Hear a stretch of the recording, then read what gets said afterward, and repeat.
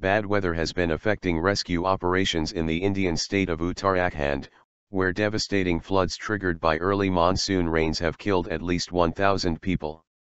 Military helicopters have been grounded because of bad weather, suspending the evacuation by air of those still stranded, private television channel CNN-IBN reported on Tuesday. More rains are expected over the next 24 hours, the channel quoted weather officials as saying. The place where we were supposed to go is under the impact of the heavy rain and it is not possible to go there because of zero visibility. The most important thing is visibility while flying in the mountain regions. If there is no visibility, it is not possible to fly.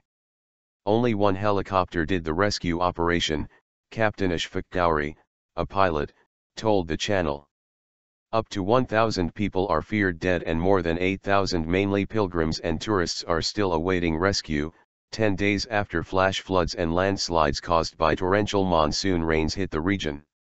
Armed forces have evacuated more than 10,000 people to safety so far. But many of those still stranded at higher altitudes of the hilly state are feared to be without food and water. Uttarakhand boasts of several famous Hindu shrines and attracts thousands of pilgrims every year.